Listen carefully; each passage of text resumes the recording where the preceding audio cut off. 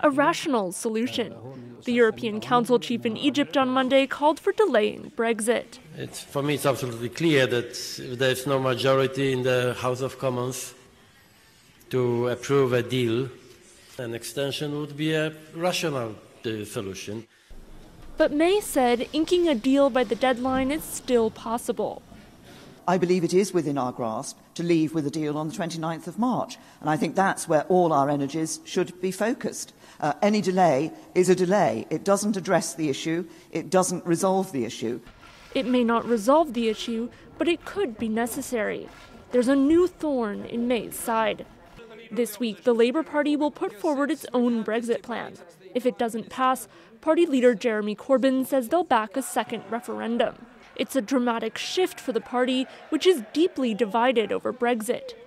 The change in approach comes after 9 Labour lawmakers resigned last week, threatening to take more with them.